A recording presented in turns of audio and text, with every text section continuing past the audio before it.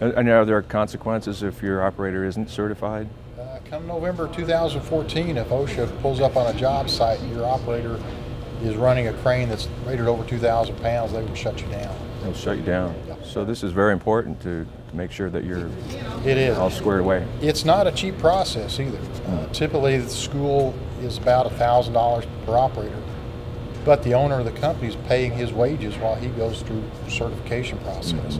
So you're going to end up, gosh, we kind of crunch some numbers between lost production time and wages and benefits, as well as the school. Somewhere about $5,000 to $10,000 an operator is what the actual cost is going to be. Wow. And the challenge right now is that the certification follows the operator. Yes. So there's nothing to protect the owner. Once they pay for certification of that operator, he can leave and take that certification to another shop.